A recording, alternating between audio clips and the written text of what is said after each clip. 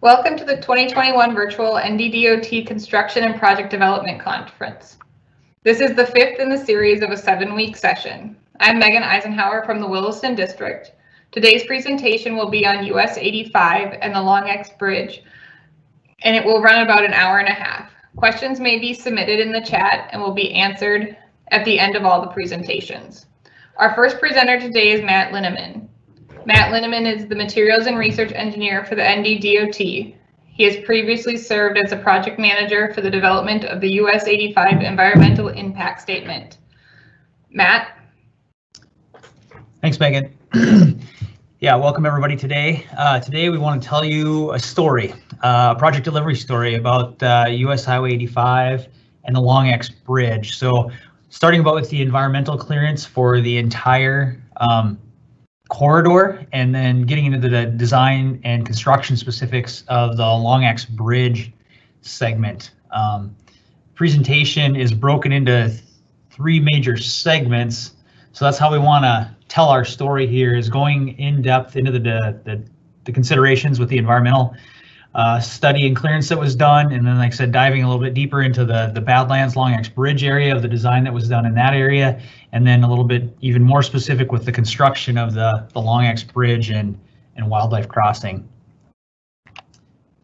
Let's get started. Let's get you oriented a little bit. This project is in western North Dakota on US Highway 85. Starts at I-94 at Belfield, up to the south end of Watford City, ties into what we always call the Watford City bypass, where the 4-lane section starts there, travels through the communities of Fairfield and Grassy Butte, crosses the Little Missouri River. That's where the Long X Bridge is located. We also have that extended development in the area, south of Watford City, as well as a little bit north of Belfield. A little bit more detail into the project setting. This is situated in that western North Dakota, rolling hills, grassland landscape with some intermixed croplands. We have the Badlands segment for about 8 miles of the project through this reach, adjacent and running through the national park, the North Unit of Theodore Roosevelt National Park, for about 2 miles, and then also adjacent to U.S. Forest Service property, interspersed throughout the project. The national grasslands of the Little Missouri River.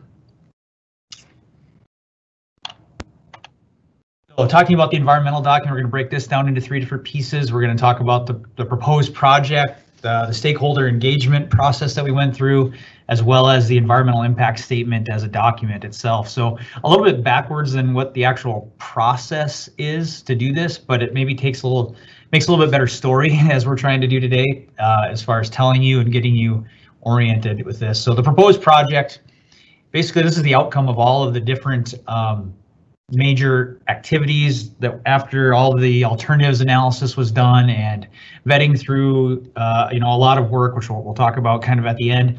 But this is kind of what the outcome was through all of that work.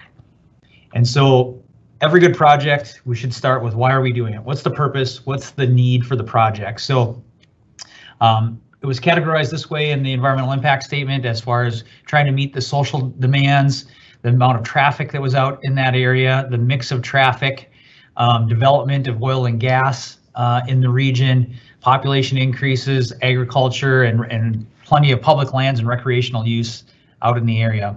System linkage being, the famed figure 8 configuration of 4-lane across the state of North Dakota. This is kind of what the missing link, as you can see, the yellow being our 4-lane network. This link here connecting the 4-lane piece of Highway 85 with I-94. Safety, obviously, safety is always top of mind when we're here at the DOT. One of the #1 pieces of public input we got, although a lot of our, traffic crash analysis and things like that don't point to a lot of an overabundance of issues and safety issues. The #1 piece of input we got from the public was near misses. There's a very limited amount of good passing opportunities on this segment of road, and any number of people could give you stories about being run off the road on this segment of roadway. Capacity, just meeting the level of service demands that we're looking for out in the future, looking to a 2040 projected level of service, and that once again those limited passing opportunities, we were going to see significant decreases in level of service for traffic. The classification of this roadway being on the national highway system, being a interregional corridor, as designated by the North Dakota DOT. It's also a nationally delegated high priority corridor for the movement of freight and goods, and also part of the Ports to Plains Alliance, looking for a connection, across the United States to Canada and Mexico. This segment being part of the Theodore Roosevelt Expressway.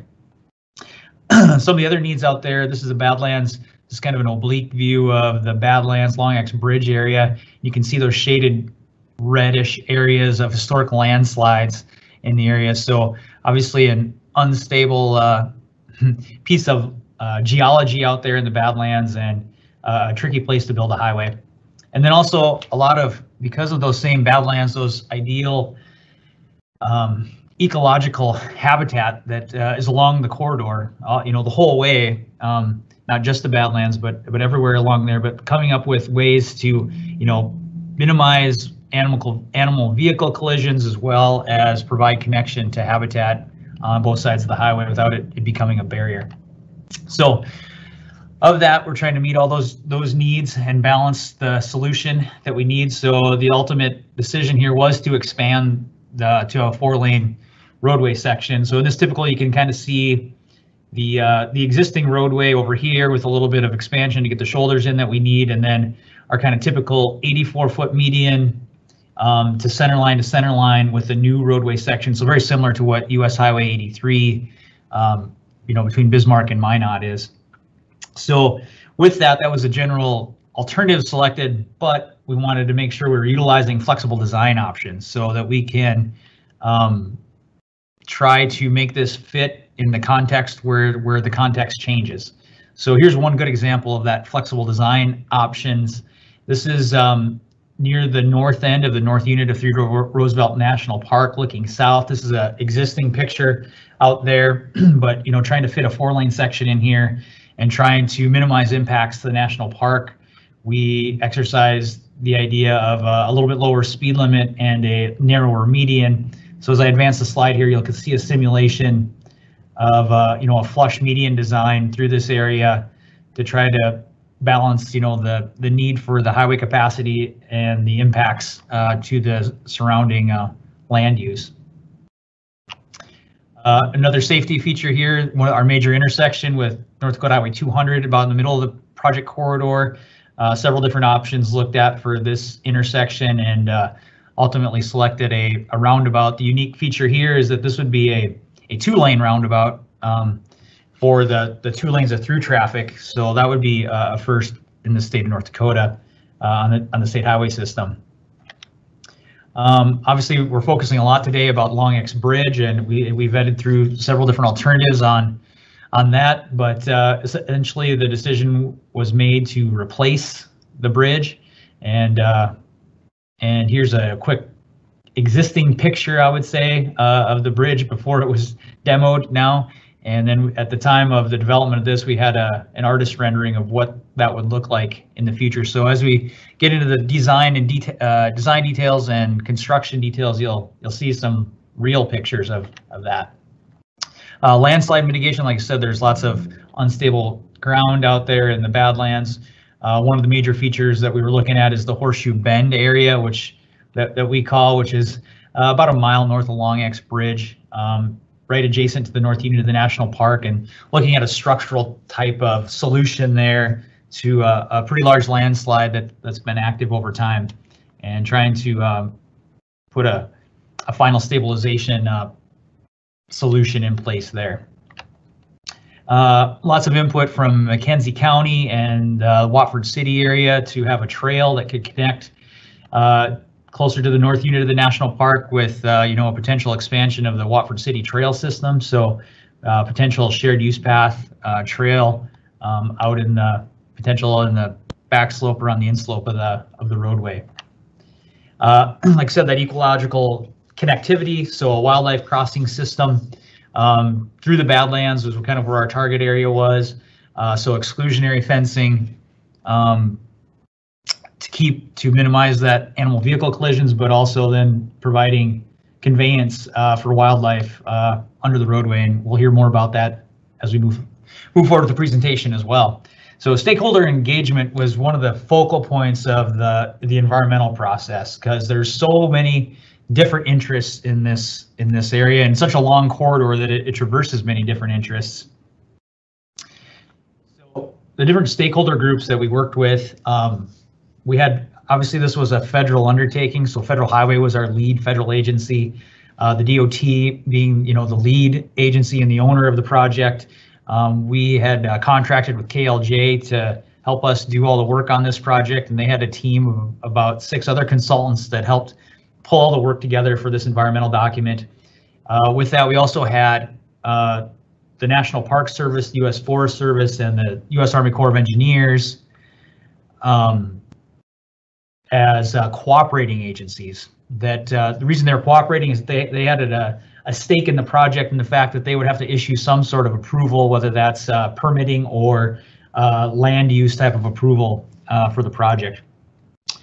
With that, we also had lots of committees and groups that we coordinated with: the Tribal Consultation Committee, all the cities, the counties, and communities along the corridor, all the landowners, many special interest groups that are interested in the natural and wildlife and wild aspect of that area, especially in the Badlands. We have a historic bridge, all the different wildlife that we've talked about in that area, and many utilities, lots of utilities that parallel the corridor, potentially impacted. So we had many different coordination meetings with all of these. We had kind of our standard environmental document, environmental process, public meetings that were required, but it was identified very early on that was not going to be enough. So we pulled together lots of different stakeholder meetings. We recognized, after our first round of public meetings, that we were missing a whole aspect of the public in the middle of the project in the Fairfield area. So we pulled together a Fairfield stakeholder group.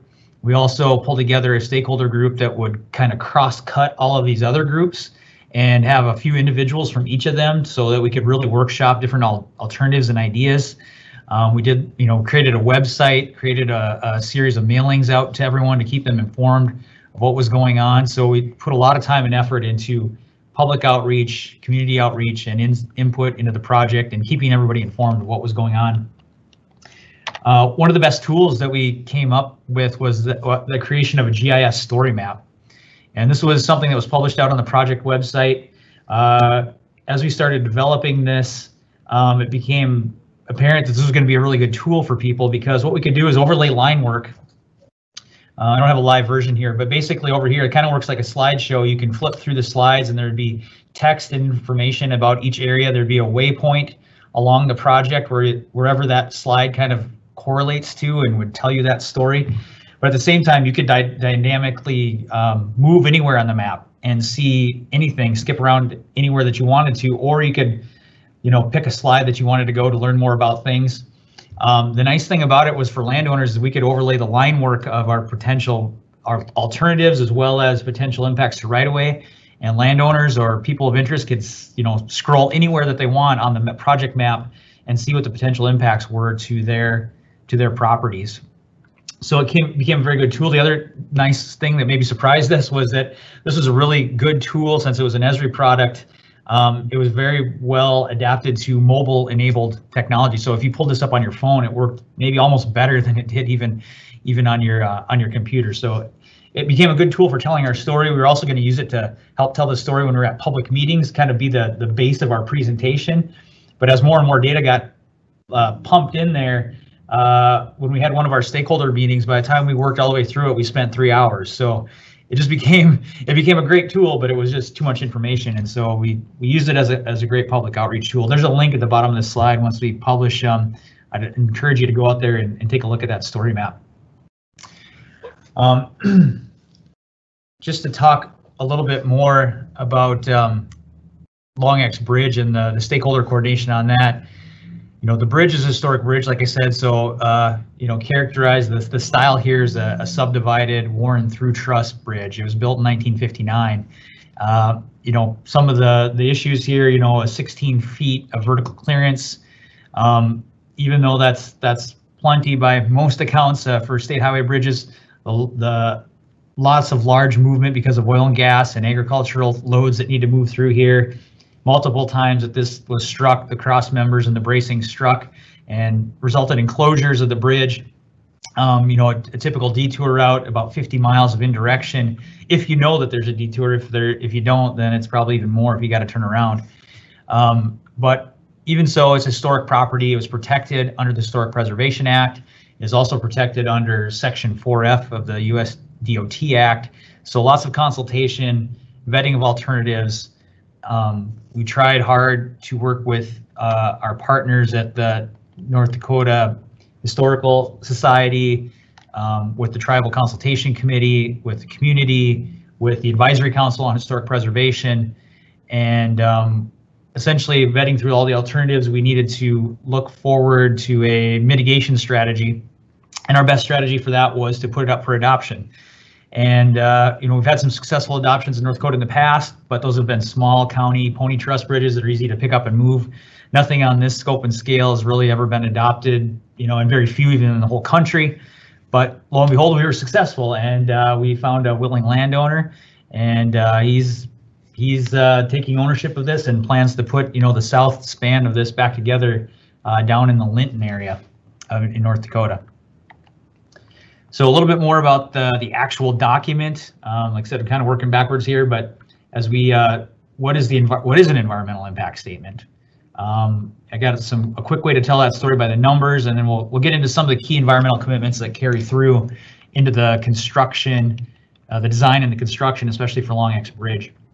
So the environmental impact statement is it's the highest level of environmental document that we can do. And we do these when there's a high potential for adverse effects.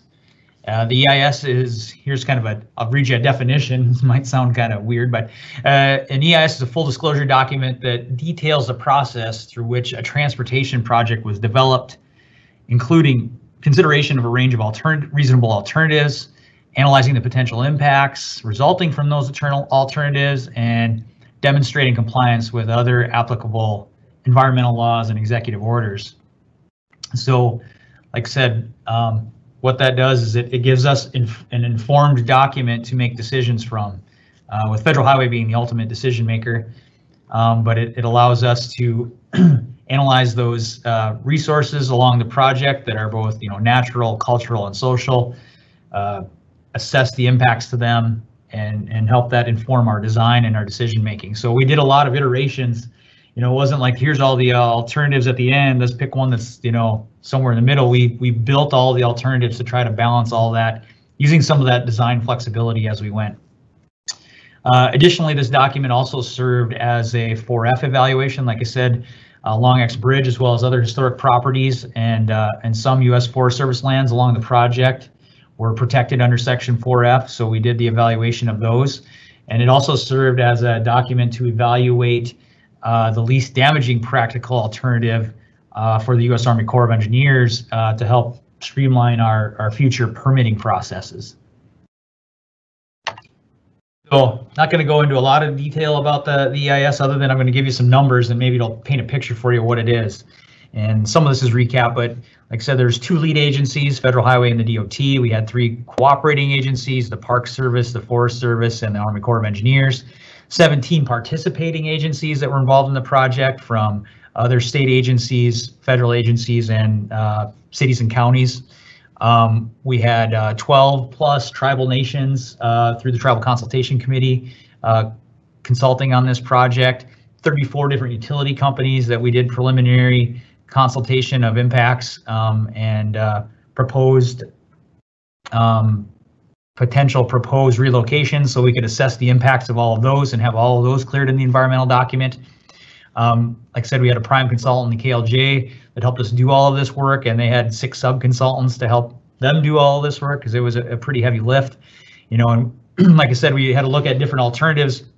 We had 46 different alternatives and options that were considered but eliminated through our screening process, which we established a very rigorous alternative screening process that stepped us through several different phases to decide which things could be included and couldn't, and then still applied our flexible design options that we could use to avoid or minimize impacts. So that's something that you heard from Chad Orn back, I think, on the second version of our presentations, talking about making sure we're looking at our design and our design options so that we can first look at avoidance, minimization, and then compensation for impacts to our resources. So we try to work hard on that. There was 58 technical documents that were produced for this project, between a wildlife crossing and wildlife habitat assessment, view shed analysis in the area of the national park, noise analysis for wildlife concerns, on top of all of your other kind of normal project documents such as wetlands, some engineering design type documents, design assessments, 21 different resource categories that were assessed and project impacts assessed about based on their baseline conditions and the proposed project. 56 project-specific comments were developed to avoid and minimize those impacts and mitigate for those. 12 different permits or approvals that we were needed for along the corridor, which included about the same amount of monitoring programs and enforcement programs. All this work took about 3.5 years, and it was summarized, I'll call it, in about 164 pages in the main document of the EIS that was written in an 11:17 format to kind of help convey the information in a simpler way to the public. And our goal, which we got to, was a single record of decision from Federal Highway to move forward with the environmental clearance for this project. So, of all of that, a few of the key environmental commitments and a few that apply to the further parts of this presentation. Theodore Roosevelt National Park, I've mentioned many times, work going in adjacent and inside the park. Our main thing there is we wanted to limit physical impacts to the park and address some of their issues related to noise, timing restrictions, visual concerns, amount of additional lighting in the area based on some of their initiatives of the dark night sky, and also their sign itself. Their entry sign was a historic property that was needed to be relocated. So I think we accomplished those all pretty well and addressed their concerns. The U.S. Forest Service had, was impacting many of their properties. There's lots of biological concerns with sensitive plant species and animal and bird species, and some restrictions on timing and avoiding impacts to some of those. Long X Bridge, we talked about that, about the mitigation and adoption of the span. When the adoption is something that becomes a little bit trickier, as how do you actually take this apart in a way that someone can inventory it, understand how it came apart, and put it back together, because it's too big of a thing to move in one chunk. Paleontological monitoring in the Badlands area, lots of areas of high potential for paleontological resources in that area, so we had monitoring that went along with that, and wildlife, like we talked about, trying to create that connectivity. And we're going to hear a little bit more from Greg Schonert now about the wildlife considerations that were taken into account for this project. Thank you, Matt. Next up, we have Greg Schonert. He is a biologist for the Environmental and Transportation Service Division in the NDDOT and has been with the department since 2014. He was involved in the development and review of U.S. Highway 85 Environmental Impact Statement, working closely with agency partners and consultants to develop mitigation measures to reduce impact to the project on the wildlife. Greg? Thanks, Megan. Good afternoon, everyone. We're going to jump in and talk about the wildlife portion of the environmental impact statement. As Matt said, it's a very long project, 62 miles from Belfield to Watford City. And as you kind of go north from Belfield, you have a lot of agriculture land, pasture, hayland. As you get further north towards Grassy Butte, you get into some rolling hills of prairie and these large wooded draws and drainages. And then get closer to the Little Missouri, and there's the Badlands rugged type habitat, river bottoms. So a lot of different types of habitat, and a lot of different wildlife use these habitats. And I thought it was only fitting to have a Teddy Roosevelt quote, since US 85 through North Dakota is called the Teddy Roosevelt Expressway. And so here Teddy's talking about prairie dog towns, and he says, Around the prairie dog towns, it is always well to keep a lookout for the smaller carnivora, especially coyotes and badgers, and for the larger kinds of hawks. Rattlesnakes are quite plenty, living in the deserted holes, and the latter are also the homes of the little burrowing owls. So here's just sitting in a prairie dog town and just documenting all the wildlife you can see just by observing prairie dogs. So Western North Dakota in general, it has diverse wildlife, and that held true for the stretch of Highway 85 for this project. Pretty much all of our big game species can be found in Western North Dakota. A lot of small game, non-game, even non-native species. Just fun fact of the day: ringneck pheasant, Hungarian partridge, and actually the wild turkey are not native to North Dakota. They've all been introduced over the years. So when you have this amount of wildlife and different types of habitat, it creates a Frogger type situation. When you go from a 2-lane highway to a 4-lane highway, you're increasing the distance wildlife need to go over the highway, can create avoidance behaviors, and obviously increase mortality. So the DOT, Federal Highway, and KLJ, we work very closely with the Game and Fish Department through the development of the EIS. We developed two volumes of wildlife accommodation reports.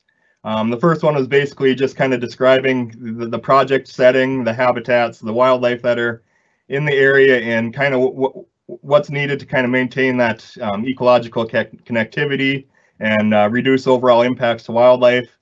That second volume kind of got more into the details of actually what we were going to do, kind of the design and placement of the wildlife crossings, and kind of the estimated costs of all the associated items that go with that, the fencing and the jump outs. So we also work closely with U.S. Forest Service. As Matt said, there's a lot of Forest Service property along the corridor on 85. They have their own species they kind of keep tabs of: wildlife, plant species, raptors. And so we did with the consultant, and as these project segments kind of get built, there's surveys that are going to be done and were completed for this project. Fish and Wildlife Service, we also developed a biological assessment for endangered species. Two of the species that were of concern, Dakota skipper and northern long-eared bat. So we did surveys for those species, and also migratory birds are also concerned. A lot of different species of migratory birds along the corridor, and also bald and golden eagles. National Park Service, they were involved a little bit within the development and placement of the wildlife crossings. And then a lot of public comments, people that were concerned with wildlife getting hit on the roadway as we expand from a 2-lane to a 4-lane. These people either are wildlife enthusiasts or, they're local folks that travel the road every day, so they know that, animal vehicle collisions are a concern. And then also several special interest groups or NGOs expressed interest in the project regarding wildlife. So every problem has a solution. We knew going in there's going to be impacts to wildlife, and as we worked with the agencies, we were able to work through some of those concerns. And as Matt said, kind of that Badlands area was kind of the key area of concern. It's about an 8-mile stretch. So south of the river there, south of the park, there'll be a series of technically 3 wildlife crossings. On the bottom left, Long X Bridge will actually serve as a wildlife crossing. You can kind of see the gaps underneath on each side of the river that'll function to help move wildlife through. And then the recently constructed underpass structure geared towards bighorn sheep obviously is going to help move other animals through that as well. That has just been constructed. There'll be a fencing project coming up later this summer, early fall, where we're going to install some fencing to tie into it. And then there'll be some jump outs built as well. So if animal does get trapped on the highway, they have a way to get off the roadway safely. Looking into the future, there will be another underpass structure built about 2 miles south of the existing one. That'll be geared more towards mule deer and other small animals that are in the area, mountain lions, coyotes, things like that. So that'll also have fencing built with it as that segment gets built.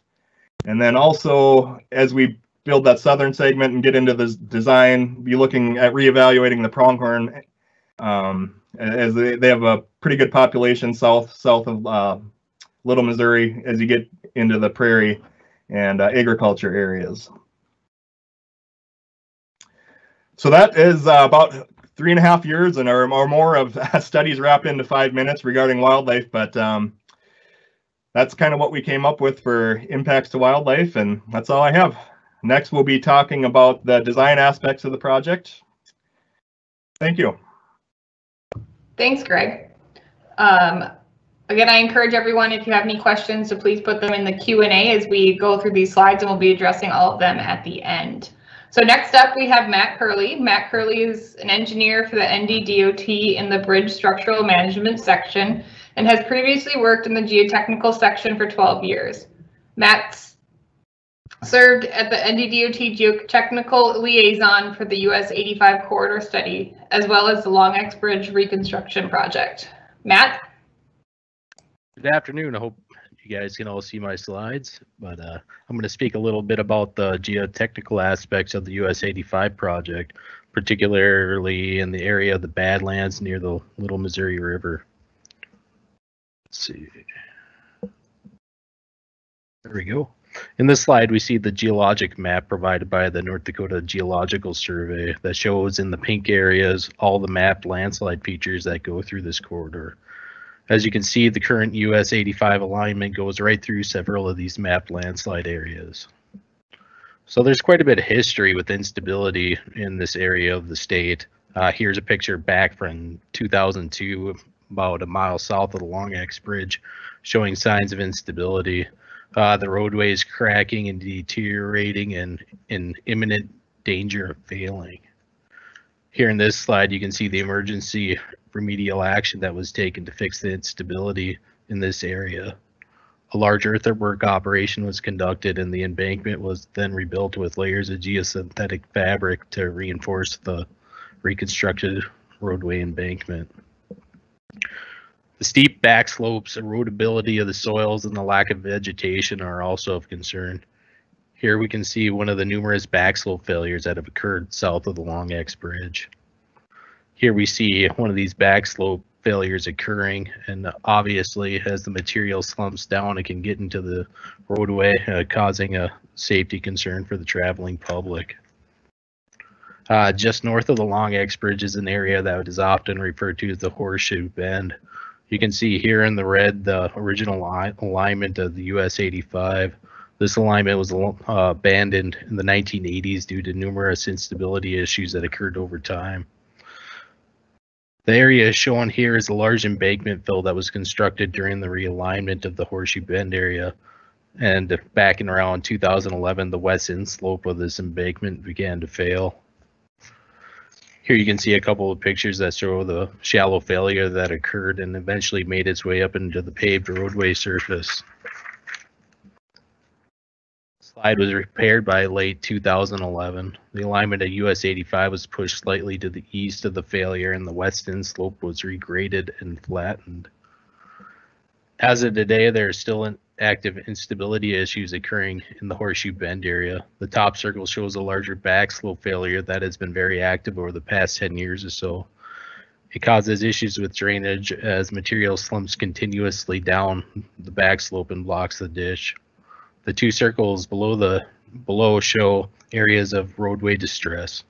Instrumentation of this large embankment fill indicate that it's moving southwestward towards the national park. So with knowing that this area around the Little Missouri River has large issues with instability, during the development of the US 85 ES and feasibility study, a large geotechnical program was developed. Map here shows all the locations where borings were conducted. In several of these borings, instrumentation such as inclinometers as well as piezometers were installed. This was done to give an idea of local groundwater conditions as well as to let us know if any of these mapped landslides were still active. Another geotechnical program was developed during the design of the Long X Bridge. A particular note was how we were going to handle the landslide that is present on the south side of the Little Missouri River. As you can see here, several borings were conducted with instrumentation installed. The green arrows show the direction of movement in the ground that was detected during the study. It was apparent that the south abutment of the new Long X Bridge is going to be placed on an active landslide area, and this would have to be factored into the design. In order to remediate these issues, the south abutment was placed on a series of 8-foot diameter drilled shafts at a depth of about around 120 feet. The abutment was then anchored in place using a series of ground anchors to resist the lateral movement of the abutment caused by landslide forces. Here we see the magnitude of the size of the drilled shafts being installed. Also on the right is a picture of the ground anchor operation. That particular picture shows the sacrificial anchor installation, which was used to verify the capacity of the anchor in the ground. Next week, we'll go into further geotechnical discussion on the Long X Bridge as we will be presenting on that topic. Switching now to the investigation for the wildlife crossing. 2 borings were performed to assist in providing the geotechnical properties for the design of the wildlife structure itself. Instrumentation was installed on the west side to ensure that we're not going to be building on an active landslide area which could damage the structure in the future. Moving on to back to the Horseshoe Bend embankment area. A model was created by one of our consultants when we were looking into how to remediate this. As you can see here, it's a very large slide, about 500 feet in width, and depths right around 80 feet is where the slide was occurring. This summer, a project will be built to stabilize this landslide. Here we see a combination of drilled shafts and ground anchors that will be built to stabilize it. It'll all be tied together with using a concrete cap beam across the top. Now going back and talking about that large backslope failure just to the northeast of here, it was a little bit of a challenge to perform any sort of geotechnical investigation out there. As you can see, we actually had a helicopter flying a drill rig onto the back slope here to get information. So that provided us with information for that backslope failure up there, which turned out to be fairly shallow. So we put together a geologic map of this location. And as we move forward into the future, as the forelanding of US 85 progresses, we'll address fixing that backslope failure in the future. This final slide here just shows how a combination of excavation and installation of drilled in horizontal drains can be used to stabilize that backslope. So now we'll move on to Dustin Wing. He'll talk a little bit about the Long X Bridge design features. Thank you, Matt. Dustin Wing works in the Bridge Division of the NDDOT. He has been with the DOT for 17 years and has been part of the department's Bridge Division for the last 15 years. Dustin's role in the project was plan preparation and design. Floor is yours, Dustin. Thanks, Megan. Like Megan said, I worked on the design of the Long X Bridge. 3 bridge alternatives were explored during the EIS process, but by the time that I started working on the project, option 3 had pretty much been selected, which was to remove the existing Long X Bridge and replace it with a new 4-lane structure. We were initially considering 2 structure types, a steel plate girder bridge and a pre-stressed concrete girder bridge. We did a cost analysis between the 2 structure types and found that the steel alternative would be more than $3 million more than the concrete alternative.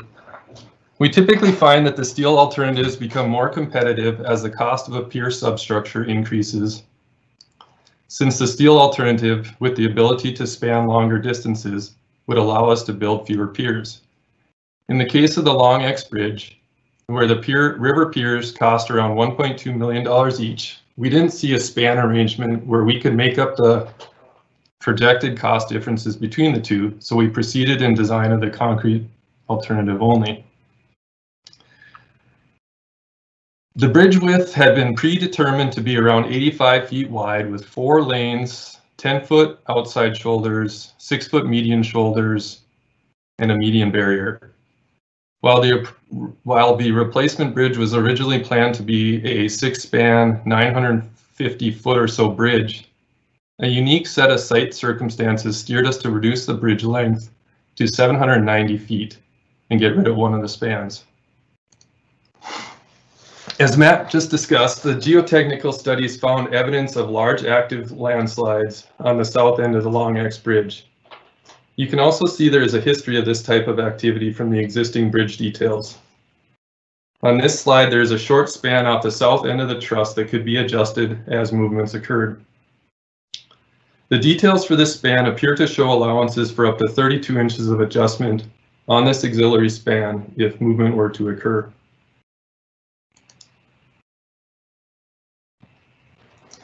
Although no measurable amount of movement had ever occurred on the existing structure from landslide activity, the North Dakota DOT elected to provide landslide mitigation measures on the new structure, given the evidence and history of an active slide. The design concept was to provide an abutment that could withstand the forces of an active landslide flowing around it, with no intention of actually restraining the landslide itself. We were given a geotechnical recommendation of integrating our south bridge abutment with a system of drilled shafts and ground anchors. Bridge Division's responsibility was to design the drilled shafts for the given landslide loading and the abutments for the given ground anchor loading. I believe around this point in time in the design, some new information came about which shifted the footprint of the active landslide further to the north. This shift put our first pier, what we would call Pier 2, within the influence of the active landslide, and countermeasures were now being looked at for this pier as well. Now, if you take a look at the areas highlighted in red, you can gather that this is not a very productive use of a bridge span from a typical perspective because of the minimal freeboard. Its function was to increase slope stability on the existing Long X structure. Since our structure took a different approach than the existing structure on how to handle landslide activity, we began asking the question whether or not we too had to provide this additional length of bridge. If we shifted the beginning of our bridge 160 feet to the north, our first bridge pier would no longer be within the influence of the landslide. The environmental, geotechnical, and hydraulic aspects of this change were cleared, and we proceeded with this shortened option. We designed the bridge to the AASHTO LRFD Bridge Design Specifications in Chapter 4 of the North Dakota DOT Design Manual. One of the first steps in designing a bridge is determining the bridge loading. The structure was designed to carry its own self-weight, vehicle traffic, water, ice, soil, and wind loading according to the LRFD specifications. The vehicle traffic loading used was HL93 loading, which is a combination of a couple different trucks, one of which is shown on this slide, moving across the bridge, and a coincident uniform lane load of 640 pounds per foot spread longitudinally along the bridge length to produce the largest reaction forces within the structure. Given the 80-foot clear roadway width of the Long X Bridge, it was designed for 6 lanes of this HL93 loading. If you're like me, you might have a hard time visualizing what a 640 pound per foot lane load looks like. I thought the best way for us as a group to visualize this would be to compare it to a vehicle common to us all. Considering this is the North Dakota DOT CPD conference, I thought that vehicle might be the infamous van we've all come to hear so much about over the years. I'm not sure if I have all the details correct on this, but a 2000s era Chrysler minivan, bumper to bumper across our bridge, would come in at around 270 pounds per foot. I think that should set your mind at ease if you ever end up stuck on a bridge with a bunch of minivans. One thing to keep in mind when designing any structure is that more loading applied does not necessarily produce the highest forces. For example, when designing this 3-span bridge shown at the bottom of the slide, it would be easy to assume that it would be safe to apply the 640 pounds per foot lane load across the length of the whole bridge and call it good, like is shown on the left picture. But if you did that, you'd be missing a controlling load case, the one shown on the right, where you get greater design forces at the pier when 2/3 of the bridge is loaded. This same concept applies with the number of lanes you're designing your structure for, because depending on what you're looking at, you may get greater forces from 1 lane of traffic than you would from 6. It is important to sit down and brainstorm all the potential load case combinations the structure may see over time and how the structure responds to each of them, and also how it responds to the different combinations of them.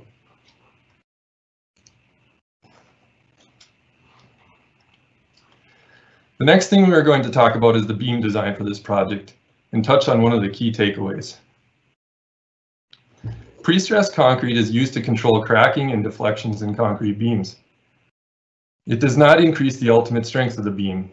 We all know concrete likes to crack under stress from tension, so the idea with pre-stressing is to construct the beam with locked-in compressive stresses, which counteract the tensile stresses in the bottom of the beam from loading. This, in theory, can provide a crack-free concrete beam during its expected loading.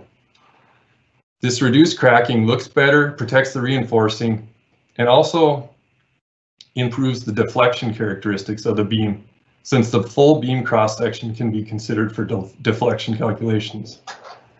For long span bridges, this has a huge effect.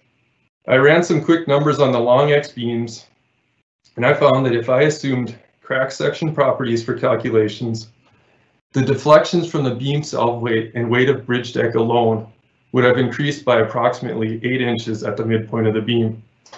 This essentially makes a conventionally reinforced concrete beam spanning this distance unfeasible.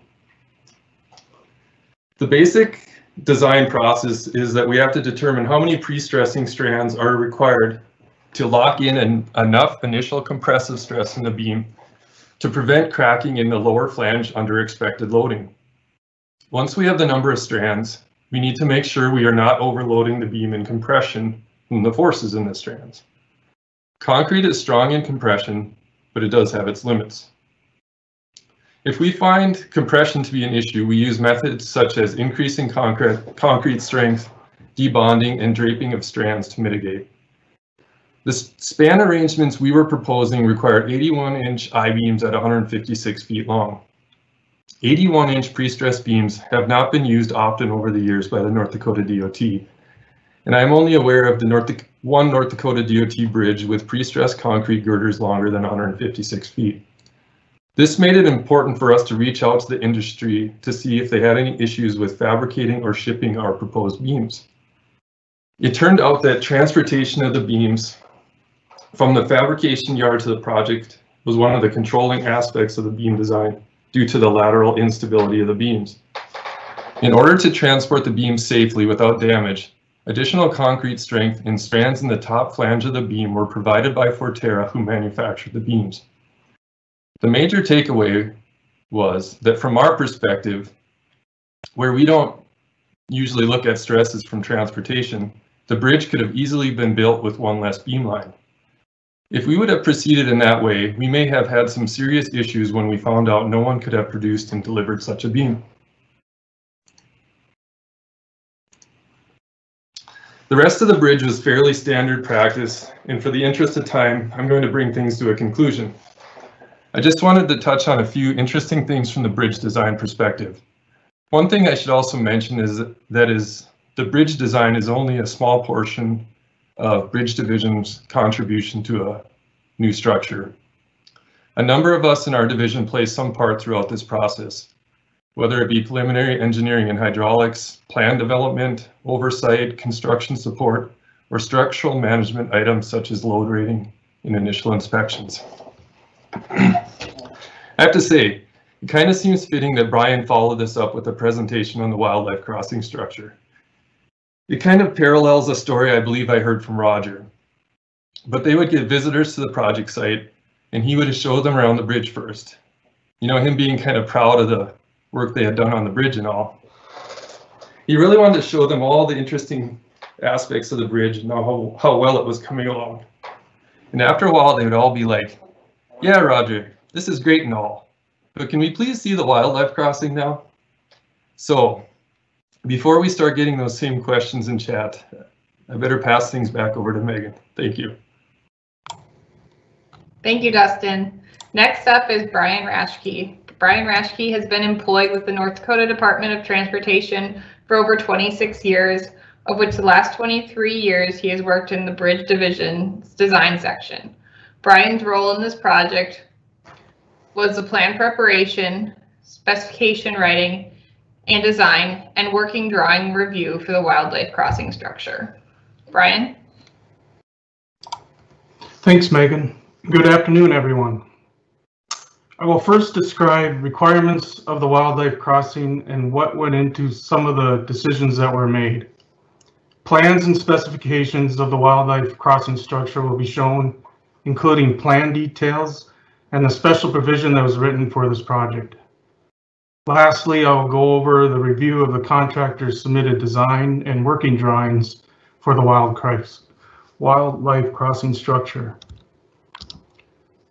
The reason this project included a wildlife crossing came from the North Dakota Game and Fish. They requested a 40-foot by 15-foot minimum clear opening window for a wildlife trail crossing US 85. This opening size was determined to be appropriate for bighorn sheep. The location chosen was 1/2 mile south of the Little Missouri River, which was a known location for bighorn sheep crossing US 85. A location was chosen where this structure is a wildlife crossing only, not a highway water crossing.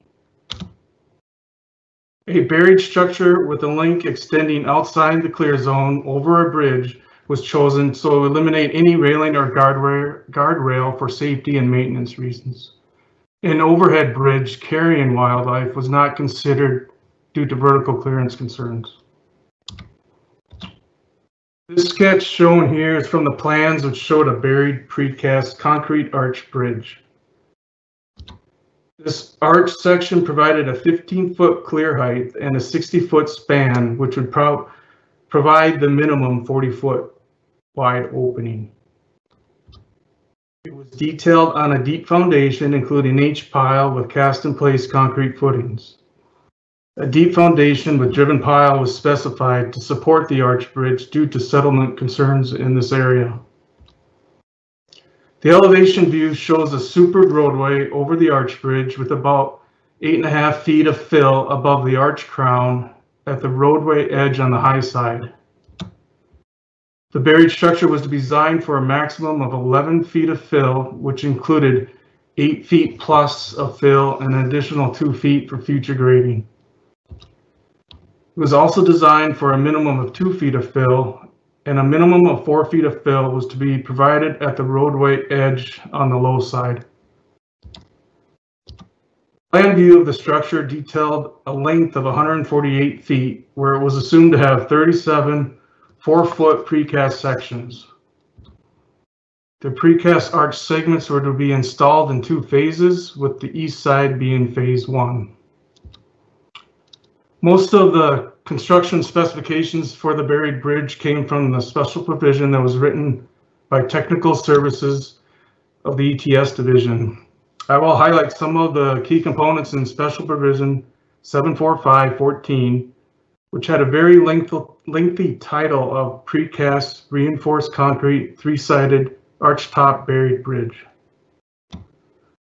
The contractor was to design, load rate, fabricate, and erect a precast arch structure with head walls and wing walls. The head walls and wing walls could consist of a mechanically stabilized earth or MSE wall with block facing. They could also consist of precast concrete or cast-in-place concrete retaining walls.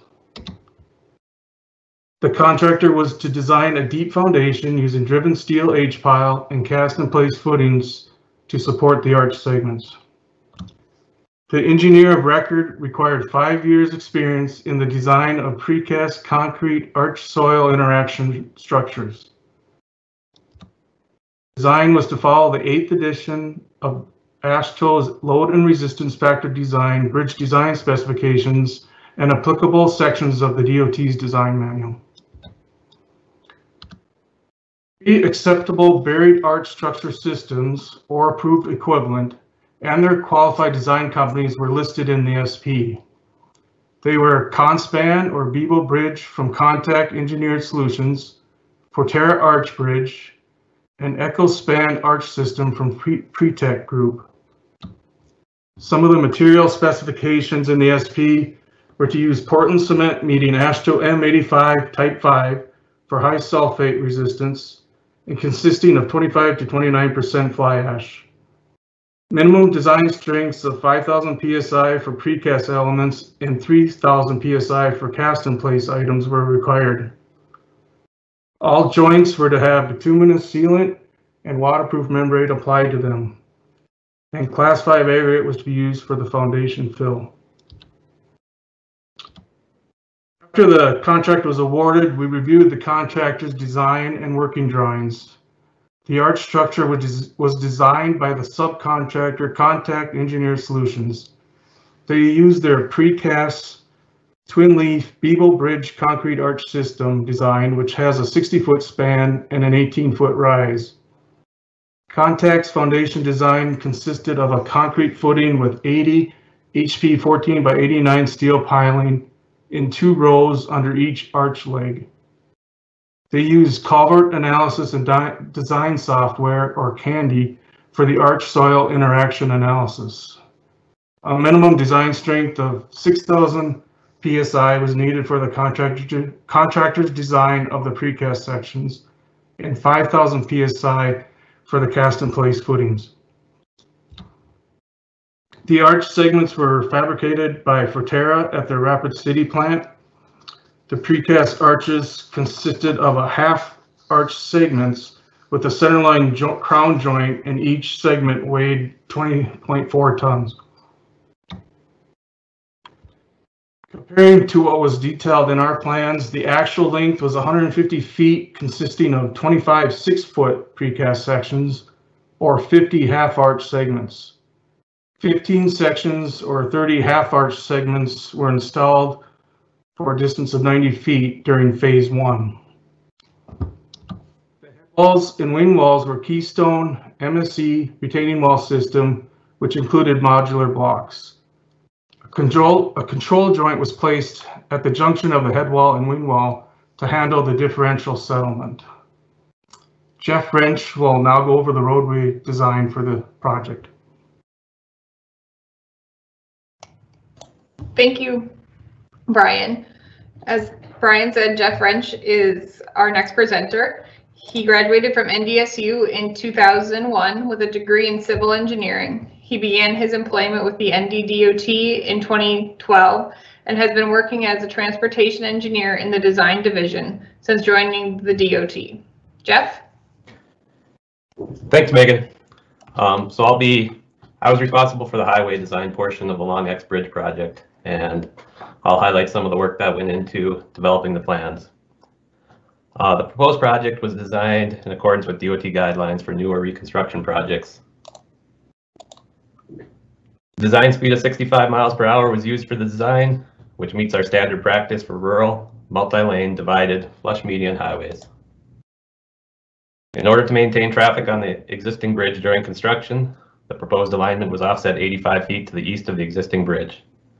An alignment alternative to the west of the existing bridge was also explored, but was eliminated due to concerns about a landslide mass located southwest of the bridge. The length of the project was driven by the desire to tie the proposed 4-lane section into existing climbing lanes located north and south of the bridge. The resulting total project length was approximately 1.8 miles.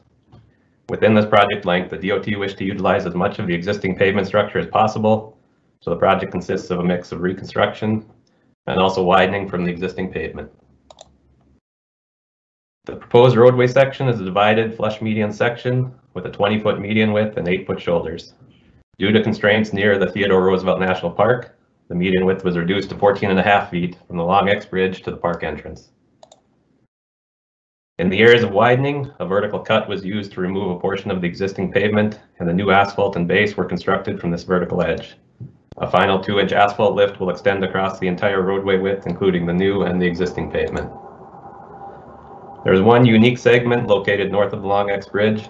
In this area, a subcut was completed in 2013, and approximately 3.5 feet of aggregate base had been placed as part of that project. Materials and research was asked that we match the existing base depth in this section. To minimize the volume of base we'd have to place, material was removed to expose the existing base at a 4-to-1 slope, and the new base material was placed with a 3-to-1 slough slope.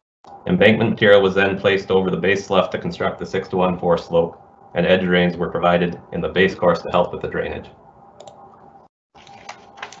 In this view, you can see the 3D alignments used to develop the project model. New permanent right-of-way was required for the project. The majority of the right-of-way acquired was from privately owned land. The right-of-way was also obtained from U.S. Forest Service lands to the east of Highway 85, south of Long X Bridge. In addition to the permanent right-of-way, temporary easements were secured near the bridge to provide areas for staging of materials and equipment. A phasing plan was developed during design so that traffic could be maintained on a paved roadway surface at all times during construction. The first phase called for a temporary bypass to be constructed to the west of the proposed wildlife crossing, and for US 85 to be widened to the west of the existing roadway near the north end of the project. With Jeff, traffic I think you lost your PowerPoint. Can you reshare it for us? Yep, sure can.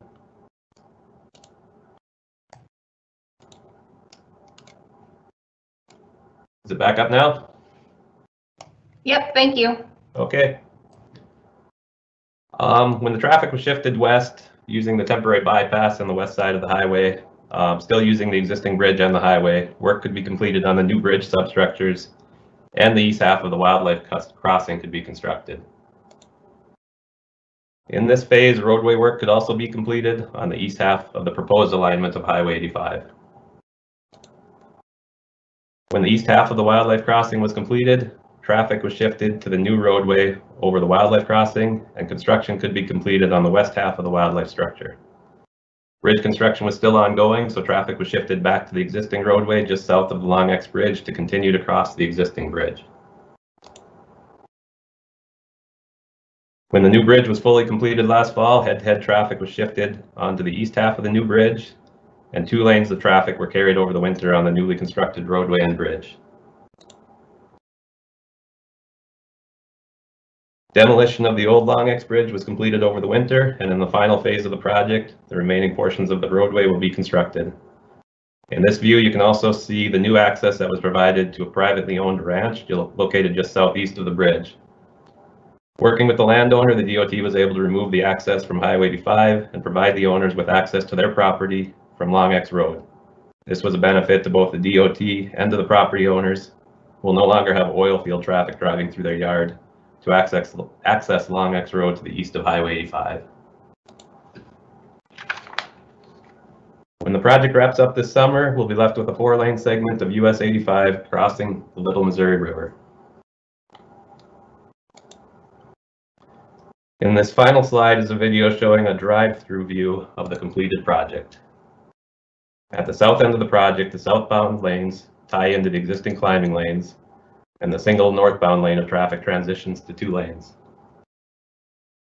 The U.S. Forest Service easement area is depicted by the green line on the right, and you can see the grading for the wildlife crossing beneath Highway 85. Regrading of Long X Road and the new ranch access provided from Long X Road are shown on the right side of the screen. At the bridge, the flush median width is reduced from 20 feet to 14.5 feet across the bridge, and this reduced median width is carried north to the entrance of Teddy Roosevelt National Park. Several of the approaches north of the bridge had to be regraded to meet current DOT standards for a maximum approach grade of 10% and to provide an adequate storage platform at the top of the approach. The left turn lane was provided for northbound traffic to turn west into the national park, and you can also see how the second southbound lane was introduced at the intersection with the park entrance road. A right turn lane was provided for southbound traffic to turn into the park, and both northbound travel lanes continue and tie into the existing travel lane and climbing lane north of the project.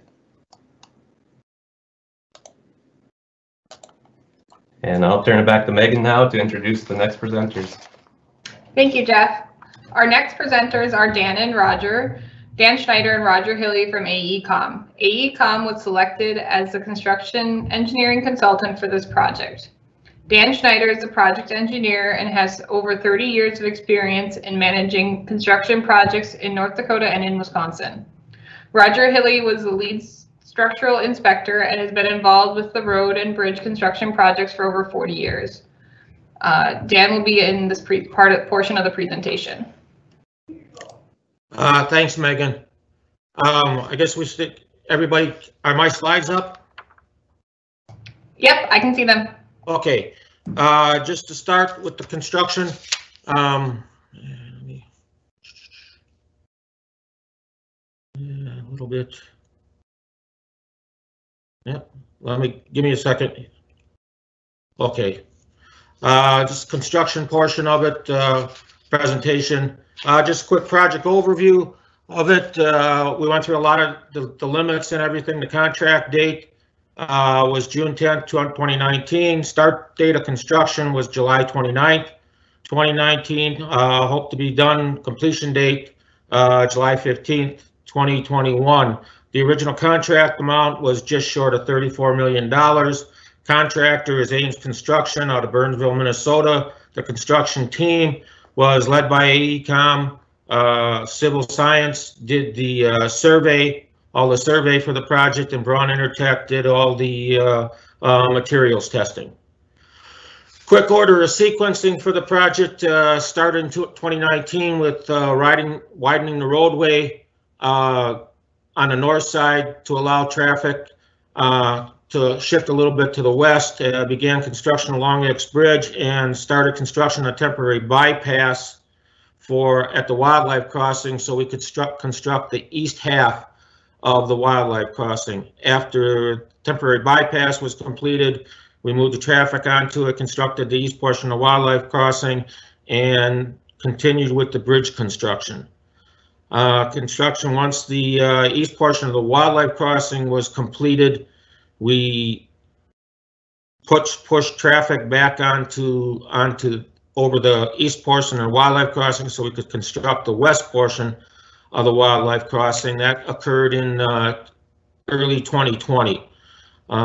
Completed construction along X Bridge and then worked on it to route traffic over the east half of the Long X Bridge after it was completed.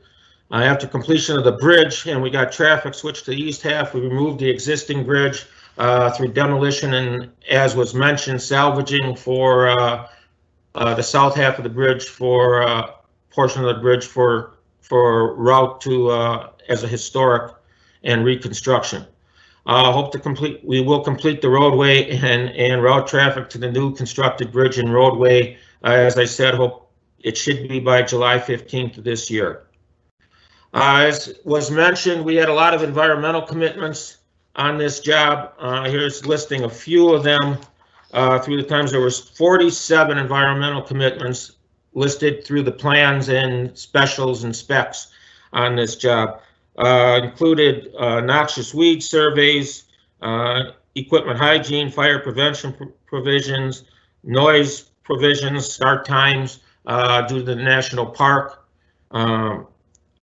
Adjacent to the project, causeway construction, aquatic nuisance, cultural resource preservation with paleontologists, and quite a few sensitive plant species, and bird surveys with limitations on if we found leck grouse close by, start times and for the leck grouse.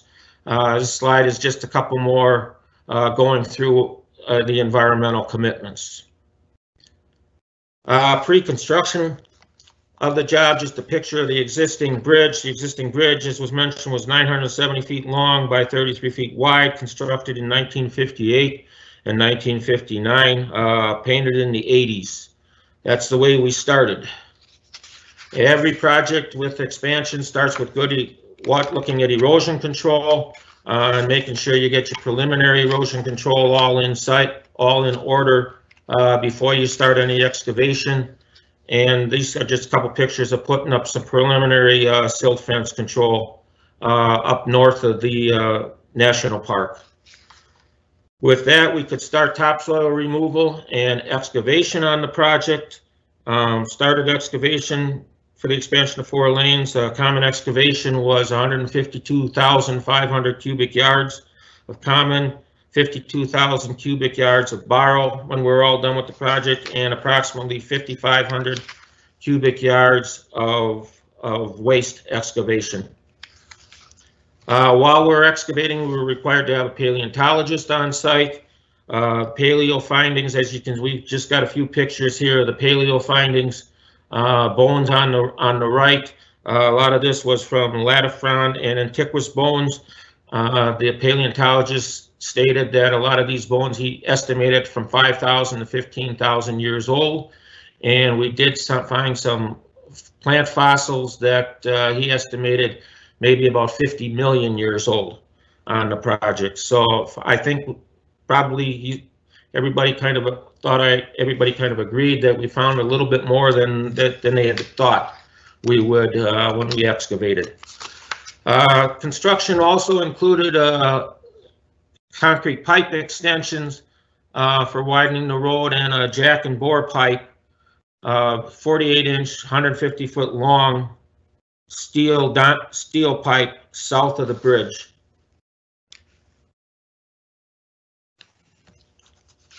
And with that, I'll turn it over to Roger, who's going to go through construction of the bridge and the wildlife crossing. Thank you, Dan. The first slide I have is a slide that Dustin Wing went, excuse me, went over earlier, and it just shows the 790-foot by 85-foot structure, clean design, basic and economical. Again, fairly straightforward except for abutment number 1. Next slide. Here are some pictures of the drilled shafts at abutment 1.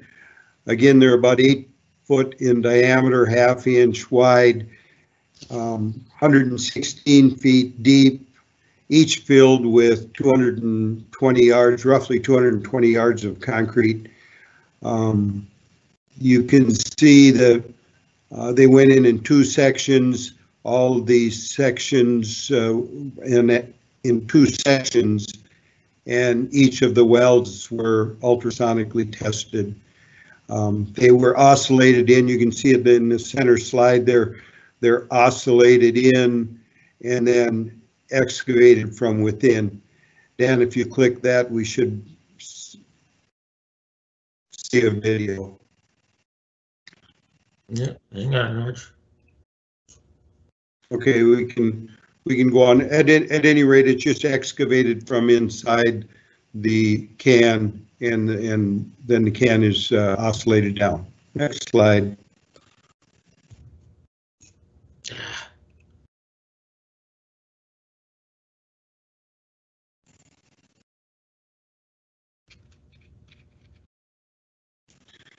Here we can see the reinforcing steel that went into the drilled shafts casings.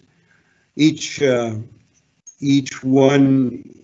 cage is about 30,000 pounds of pre-tied steel, 2 crane pick and engineered, so there's 6 pick points on each. And as they go down into that casing, you'll see on the right slide there are little spacers, or just little plastic wheels to keep the reinforcing steel spaced away from the casing. And here we go to the ground anchors, and here we go to the ground anchors. There are 15 anchors as shown in the center slide. They go from 25, one will be 25 degrees, and then the next would be 30 degrees, 2 of which are instrumented with strain gauges. They go back in, some of them 120 to, and some of them at 140 foot long. Factor design of 250 kips, and we locked them all off right at 185 kips. And the process is very, very mechanized. It's amazing to see the subcontractor was Malcolm Construction, and they pretty much knew what they were doing. So Next slide.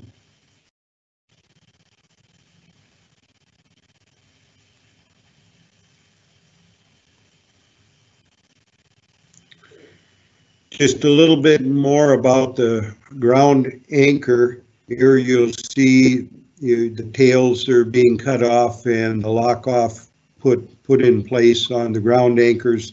And then of course the instrumentation on the right slide. So you have 24/7 movement of not only the strain gauges in the ground anchors, but there are also instrumentation in the casings in the drilled shafts as well that will show any variance in plumb of those shafts. So a lot of time and effort into the abutment 1. The rest of the bridge, as Dustin Wing indicated earlier, is fairly basic. Here's a few pictures of the piling. 20,000 feet of piling on this project. They're ranging from 10 by 42s to 14 by 102s.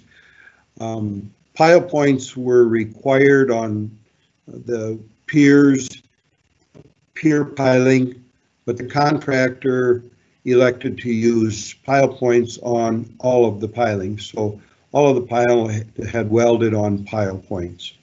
Next slide.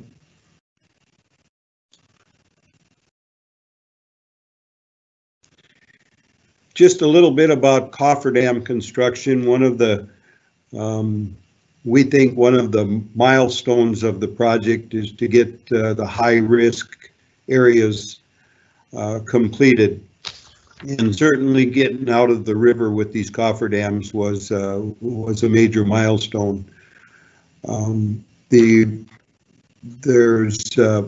on the left slide, you'll see wintertime construction, and we're about 20 feet below the bottom of the river here, and you can see the ice coming in from the cofferdam. Most of the sheets were about 42 foot, so they were engineered to be about 15 or 18 feet embedded. In the center slide, you can see the footings in place and reinforcing steel. I think those footings were a couple hundred yards, if I remember correctly. On the right side, you can see placing and the pipes coming in with heat. Again, everything was covered. This is winter construction, so everything was covered and then just uncovered during the placement of the concrete.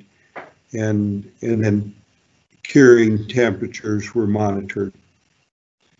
Next slide. The reinforcing steel. 1.5 million pounds of reinforcing steel on the structure. On the left, you'll see one of the stems of, this will be Pier 4, I guess.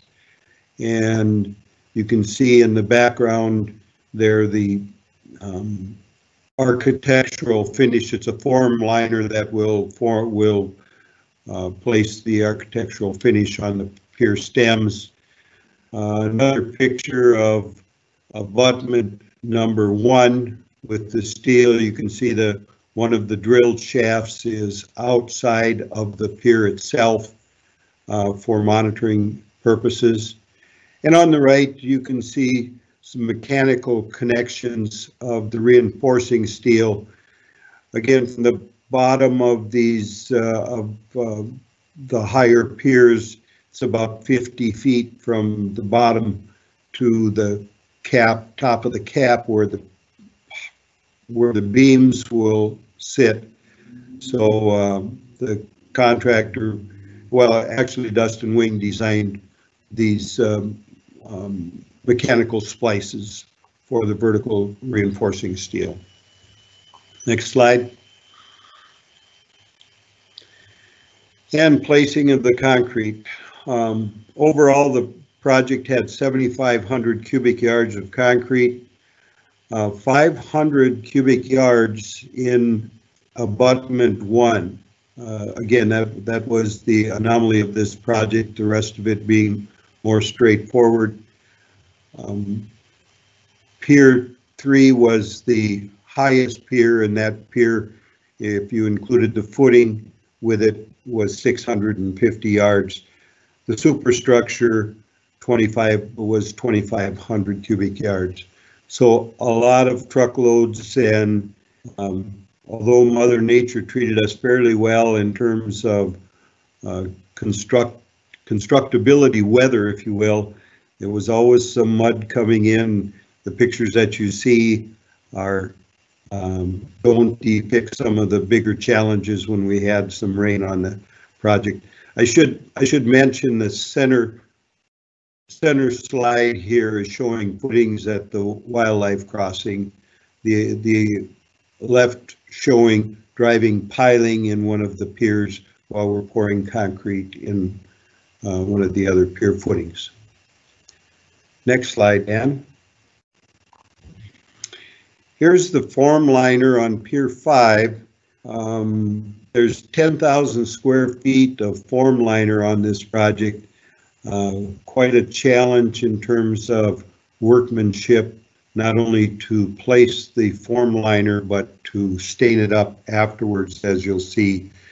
And then, of course, on the top of the bridge, architecturally, we've got surface definish on all of those areas.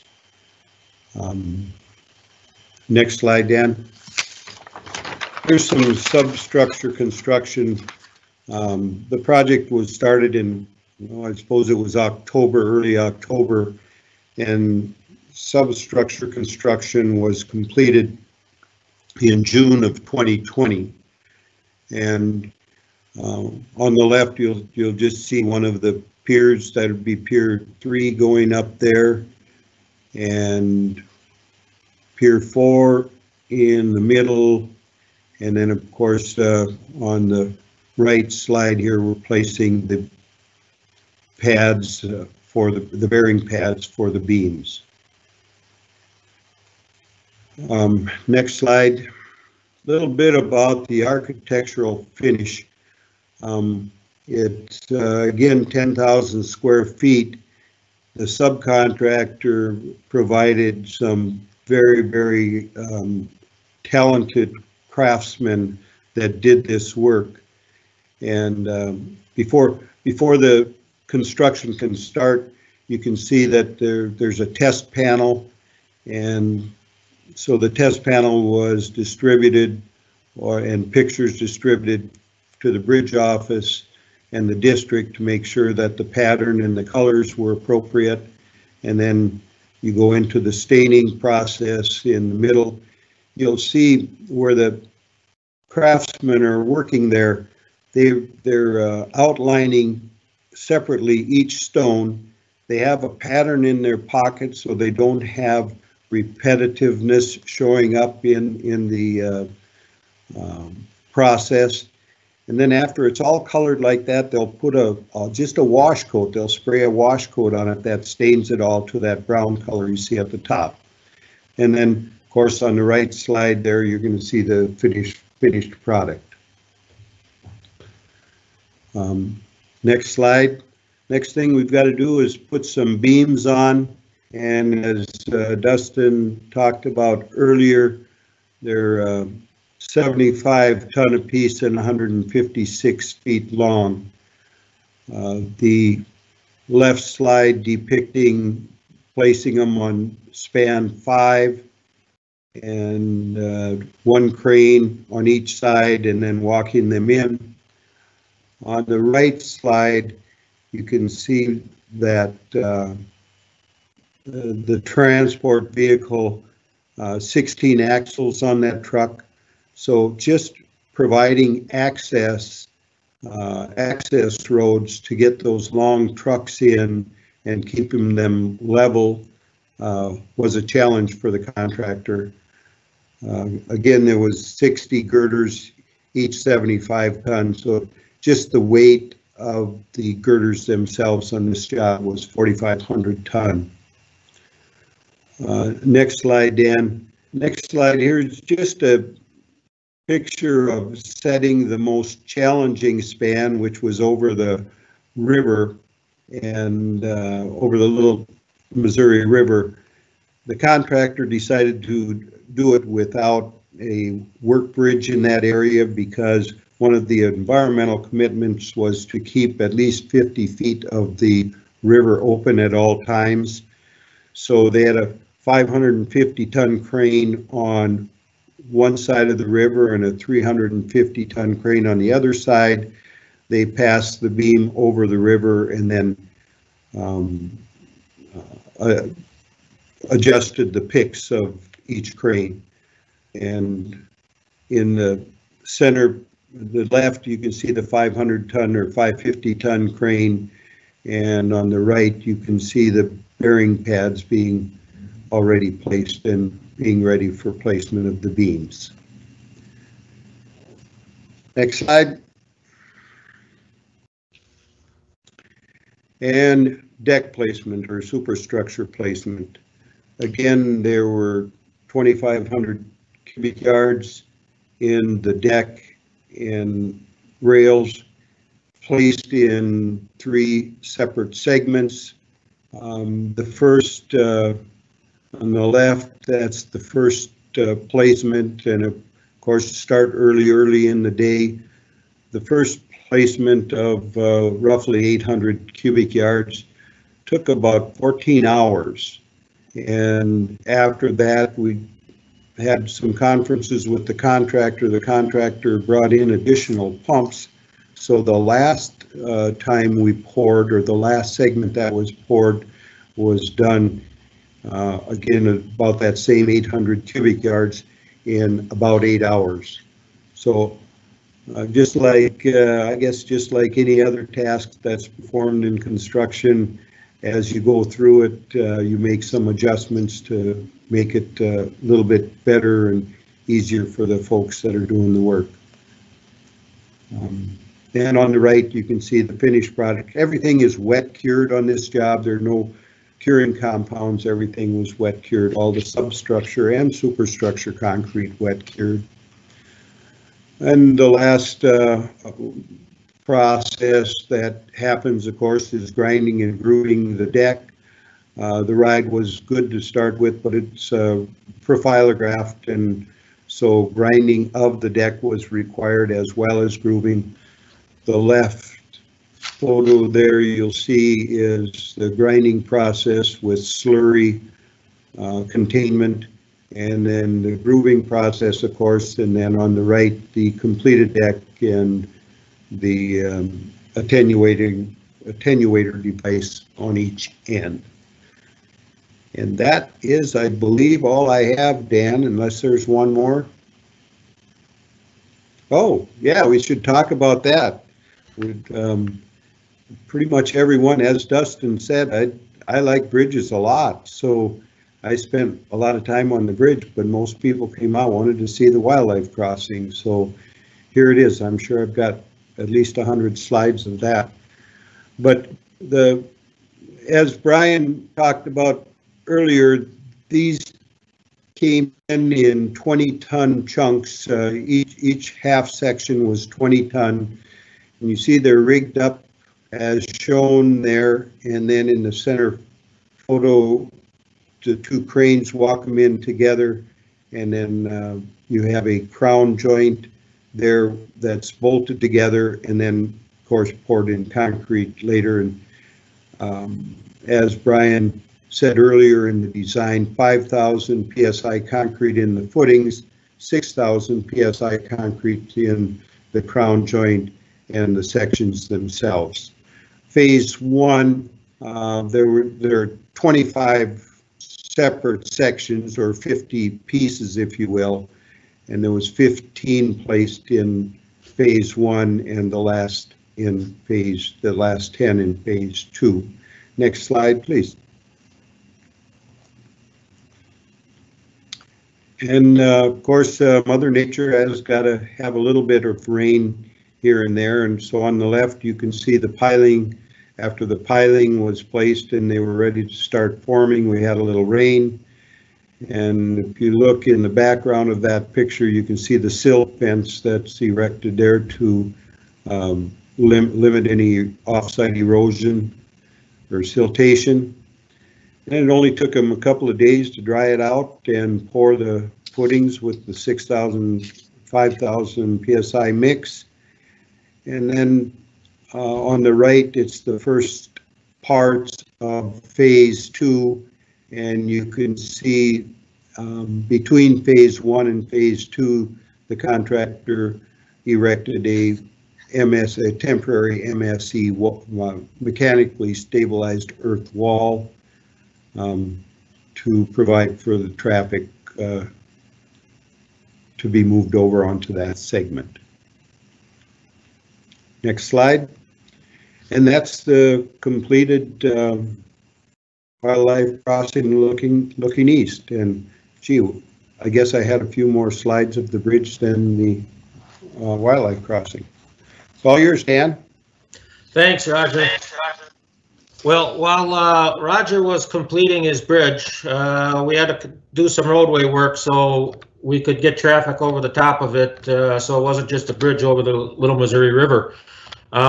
Slides just showing a little bit of erosion control for the slopes that was going on. Had class 3 seed, which has a short placement period from May 1st to June 15th. Couple items that we had were bonded fiber matrix, turf reinforced mat, and erosion mat, depending on the slopes and where the items, where we needed certain types of erosion control. Just a slide showing the paving operations so we can get to the bridge on the left, and then the completed bridge with traffic over the top of it on the east half of the bridge, which happened in November of 2020. After the bridge was completed, we could start, and we had traffic moved over, we could start demolition and salvage on the old bridge. The contractor mobilized to the site November 16th, began operations November 17th, and was completed by the middle of January, so approximately 2 months to complete demolition and salvage of the bridge. Salvage the south 260 feet of the bridge for movement and for saving, and as was mentioned, for reconstruction down by Linton. Each separate piece of the steel structure was taken down separately and marked for reconstruction, along with bolts put in bags to every joint and labeled as to which joint they came off of for the reconstruction.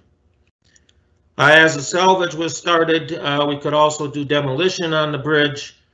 Just a couple slides, the left slide showing concrete that had to be removed on the existing bridge, and right slide showing the concrete when it was after all the concrete was done, the bridge after all the concrete was done.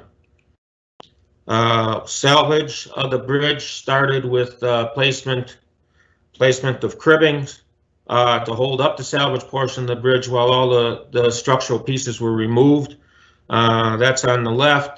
Just start in the man lift, a couple of contractors going up to start removal of the bolts to disconnect the salvage portion from the demo portion, and on the right was the last vertical piece of the bridge being lifted off.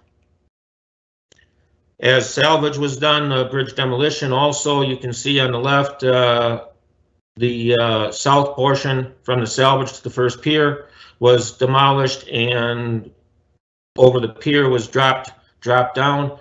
The right picture was just showing demolition of the south pier.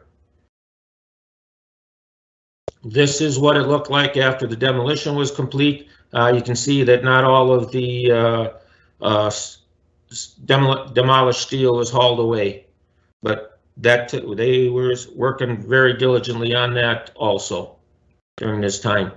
Bridge demolition also required demolition of the north pier, which required a cofferdam to be built so it didn't get, because it was so close to the river opening, the cofferdam had to be built. Picture on the left just showing construction of the cofferdam.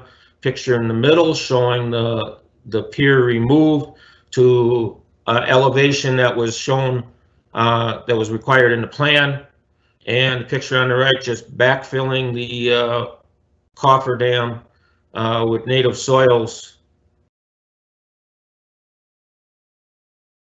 And finally, after the bridge demolition was done, we had just cleanup. They used the cofferdam to drive equipment out to demolish the bridge, and for salvage purposes, that cofferdam needed to be taken out of the river, cleaned up. Just a picture on the left showing cofferdam, or not cofferdam, excuse me, causeway removal, and picture on the right, just some grading after all the bridge was removed and salvaged. So current status is that project remaining is got removal of the old existing pavement and completion of the construction of the southbound lanes and pavement.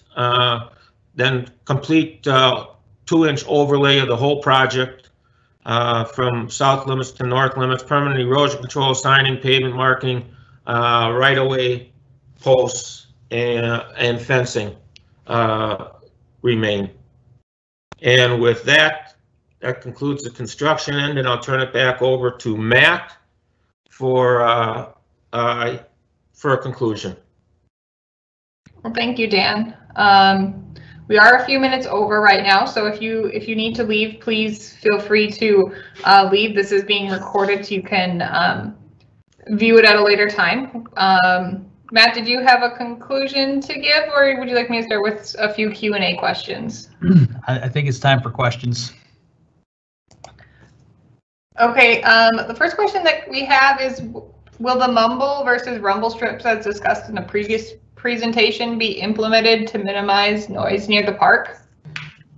I think that's a good question and a good idea, and so I don't think that's in the plans now. But as that's a new technology that we're looking at, I think it's definitely worth consideration. We did do a quiet pavement noise analysis, looking at different types of materials to use to reduce noise in the park. So I think this falls right in line with that. So something we'll definitely need to follow up on.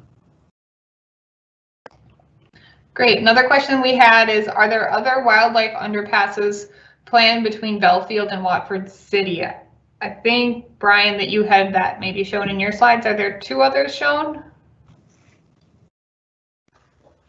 I think Greg Schonert talked about that a little bit, at least in the Badlands segment. You know, we try to look at that as an overall crossing, wildlife crossing and habitat connection type of system. So, you know, the main point of that is the fencing that goes along with it. So exclusionary fencing to keep wildlife from trying to cross the road to eliminate those animal vehicle collisions, and then providing those crossing spaces so they can stay connected. So that system, like Greg said, you know, includes the Long X Bridge, obviously itself, the wildlife crossing that was shown, that was constructed as part of this project, as well as, you know, in the southern Badlands, an additional, basically a 10 by 20 style box culvert.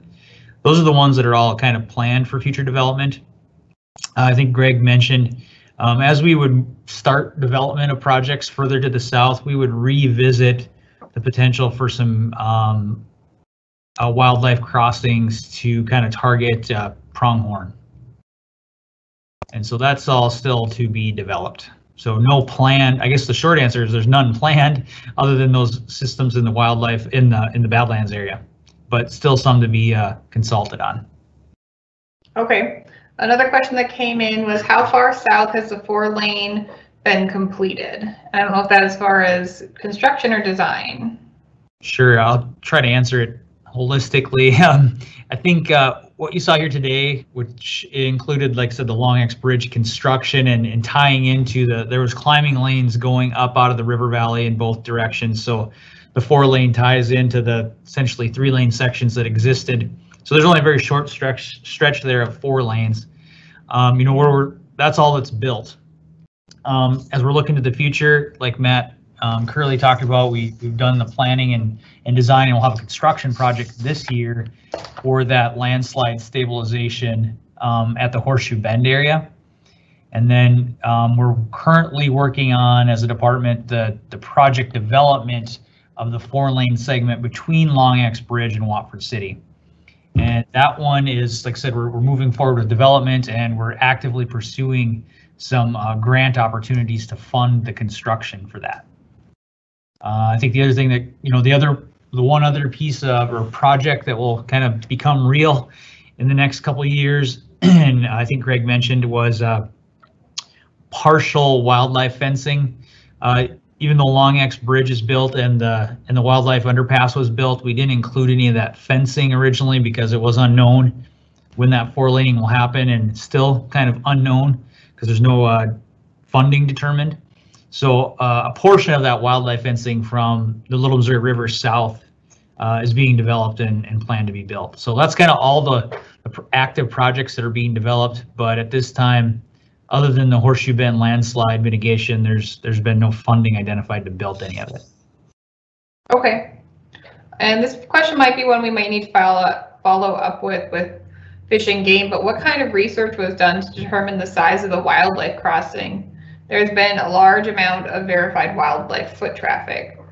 Being a long tunnel span to cross, I'm sure there was some coordination with wildlife folks to see what animals would be deemed safe to travel through. Just curious about the correspondence, what the correspondence was in design of the structure. Yeah, definitely a lot of work. Like Greg pointed out, there was 2 very detailed studies that were done as part of this project. One to identify kind of the biological side of things, like where were all the critical, I'll call it critical is maybe the wrong word, but a lot of the high quality habitat areas that were on both sides of the road that the road would potentially split. A lot of work went into that, and then identifying the animals or the species that would be targeted in those areas, and then also the associated type of crossings that would be necessary for those animals. So in the case of the wildlife crossing here that was built, our main target species being bighorn sheep, and bighorn sheep being very much, their main defense mechanism is staying on the high ground and be able to see what's going on around them. And going underneath was a little bit of a stretch, but by providing an opening that was big enough to give them a sense of openness and be able to see what's going on, that's where there's been a lot of research done, especially in western states, to see what those kind of approximate sizes. There's been some desert bighorn sheep crossings built down in Arizona, and we looked at those projects a lot. They had several overpasses and several underpasses, and basing all of that, and then consulting with the agencies, with North Dakota Game and Fish being the kind of the stewards of the bighorn sheep population, getting input from them and kind of making a good decision with all those players on what that size would be. And as Brian pointed out, the main thing was we wanted to have that inscribed square of a 15 by 40 opening. Awesome, thank you. Are there any hiking trails within this project in the highway right-of-way that you're aware of? No, it's not. So by meaning project, talking about the Long X Bridge and in the area of the north unit of the national park, no, there is not. The trail that is part of the project, like I said, that connects up to Watford City, that, at least for the concept, the highway purposes, is going to stop at about the boundary of the north unit of the park. And I think the intent is the county will develop like a trailhead there that people can use, and I think they're going to continue to try to find other jumping off points, if you want to call it that, for recreation, biking, and obviously if you're biking, you can jump on the highway as well. Next question, I think a lot of people are thinking this. When is the 4-lane going to start being built between south of Watford City and the bridge? Yeah, I don't have a good answer for that. Like I said, we're hopeful, I think, as a department that will happen soon, and we are actively pursuing some grant opportunities to fund that, and we are, very active. I think we're moving. We have a pretty good design done already, and we're looking at moving forward with some of the utility impacts and starting to look at some of the potential for right-of-way there. Hopeful that we can have a set of plans ready to go when that funding does present itself.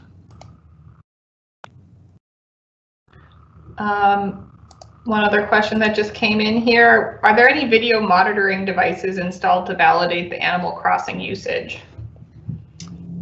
The short answer is yes.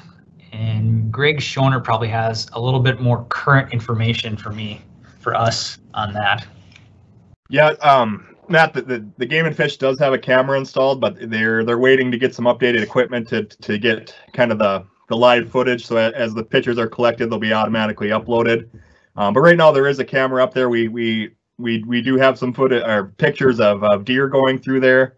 No bighorn sheep yet, but like I say, earlier, we don't have the fencing installed yet. So we anticipate once the fencing gets installed, we're going to get that updated camera system installed and then be getting some more pictures that way. But it's encouraging to see the structure being used right now without the fencing, though. So that's great to see. I think the other thing to note too is that we do have an agreement, a formal agreement with Game and Fish for them to help monitor that crossing, and then, as they monitor it too, that's a good way. The camera will show us usage. Some of that does take some learning of the animals, even with fencing, to find that location, as well as then that the Game and Fish can help us identify if there's any like adaptive management that needs to be done to adjust some of the features, to kind of help facilitate wildlife wanting to go through there. Great. Well, I know for one, I'm excited that I don't have to go down there and inspect the old Long X Bridge anymore and it get hit. So thank you for building the new one. I don't see any more questions right now.